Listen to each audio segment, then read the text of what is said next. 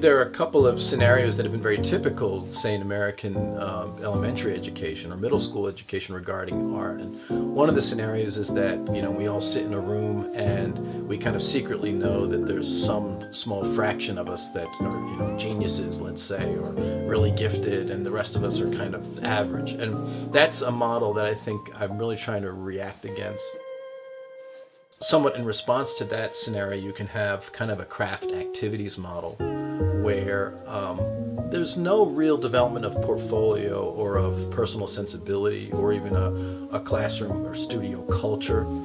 And instead it's like, let's be nice to each other by not delving into the depths of our own potential or the potential of art. So instead of those two kinds of scenarios, actively assessing how Sam is tending to learn today. Granted, we all have tendencies and propensities, and I think that part of making art well and understanding art well is continuing to grow, develop, evolve in terms of becoming multilingual learners.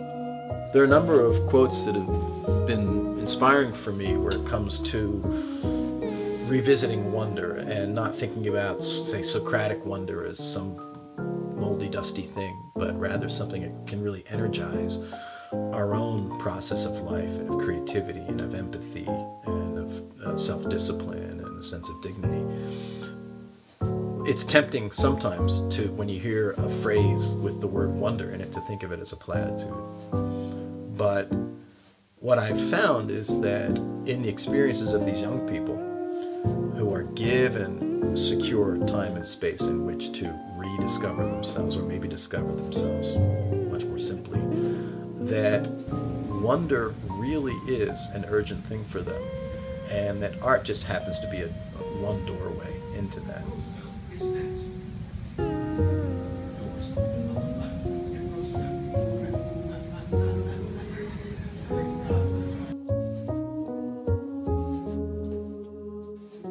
The Rotary Art is Smart program is a response in part to the situation in the public schools where it remains to be seen whether or not we will have effective arts education. But it also goes beyond that, and it relates to how a real healthy and fresh approach to teaching arts may have super important impacts on individuals and communities.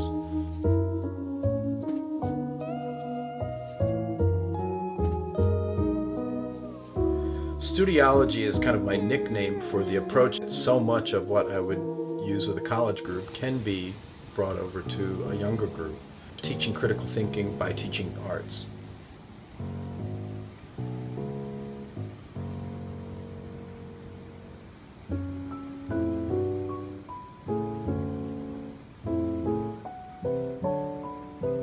It goes both ways. We can teach the art of thought through teaching art. We can also teach art proper by teaching critical thinking. Most of the time we don't put the ideas of critical or, let's say, analysis together with creativity. But for this approach, analysis is really a mode of creative work. So often there's an active conversation among artists in academic settings about the difference between art and craft, or there might even be kind of a false competition between art and craft. It's the utterly necessary means.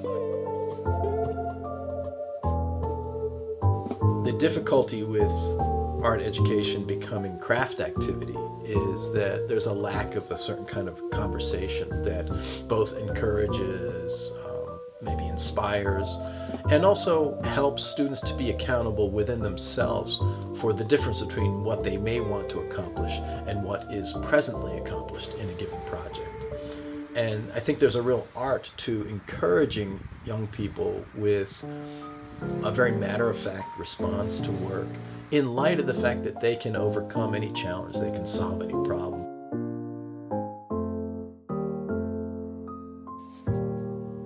It's also a process of daily comparing very different kinds of images, whether it's comparing sculpture to painting or painting to drawing, or more interestingly perhaps comparing the kinds of images that may not have a subject matter or an obvious reference to those that do. trying to figure out how students envision differences between different kinds of images. And so we'll go take a museum trip and try to ask certain kinds of questions and use our questions to get closer and closer to not just the images that we appreciate and make, but also to the very different processes that are in the room among peers.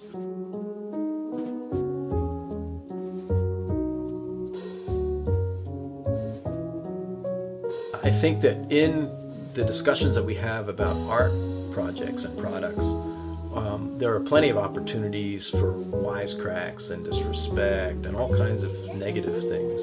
And it's up to the teacher to kind of somehow gently quash all of that and redirect the energy towards a serious view of what's at hand. Now, you can't really do that on day one of a critique discussion, but what you can do is you can develop a sense within each self that each one has something to share. And when they begin to develop respect for themselves and for the projects that are at hand, then it's interesting, the discussion changes, and it's as if there's more time that each individual can give to a process of respecting the other enough to really look at what he or she has been thinking about, because all of those thoughts are in a sense recorded in the creative decisions that are the art project.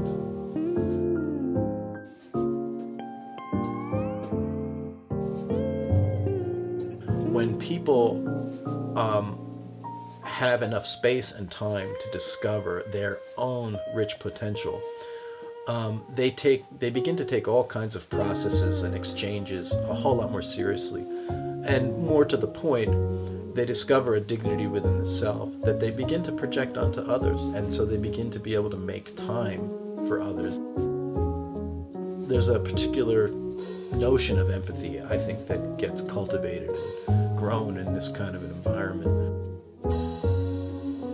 There's less proneness to respond to difficulty or possible conflict with more conflict. Rather, the response is a little more empathetic, a little more imaginative, creative, and at the basis of it, there's this idea of automatic innate value of each individual, and maybe the process of making something with our hands and with our perception at the same time, and beginning to discover that there is such a thing as meaning that we can share through art.